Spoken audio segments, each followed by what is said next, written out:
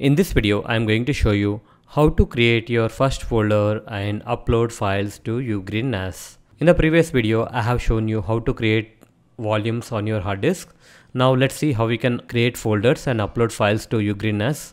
On the desktop, you can see Files app. Open that. Once you open the Files app, on the left side, you can see Personal folder, Shared folder, and User folder. Personal folder is a place where you can store all the stuff such as movies, photos, videos, and so on. If you have shared some folders with other users, it will be shown under shared folders. If you have multiple users, all the user folders will be shown under user folder. Now let's enable the personal folder and upload a photo or video. Select the personal folder and click on enable and select the location for your personal folders. I have two volumes, one is personal and another one is work. I am selecting personal. If you want to set any limit, you can do that. Otherwise, you can leave this blank and select whether you want to give full control to the user.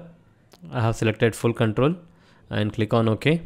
Now the personal folder has been created. Now let's create a new folder. Select personal folder and you can see this plus icon. Click on that. A drop down box will be shown. You have three options: create a new folder, create a new shared folder, create a network folder. I am going with create a new folder. Give the name for your folder. Click on confirm. Now let's open the folder.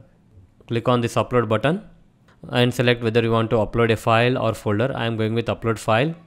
Once you click on upload, you will get this prompt: duplicate name files, whether you want to skip them, override them, keep them. You can change the settings later also. I am going to click on keep. Click on OK. Click on open. Now the photo has been uploaded to the personal folder. Here you can see that. I can see the preview. If you share something with others, it will be shown under shared folder. Now let's create a shared folder. Click on this plus icon. Click on new shared folder. Give the name for your shared folder and select the volume. And if you want, you can give the usage limit also and click on create.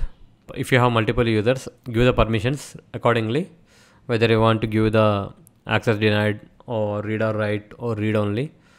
After giving the permissions, click on OK. Now under shared folders, you can see a shared folder.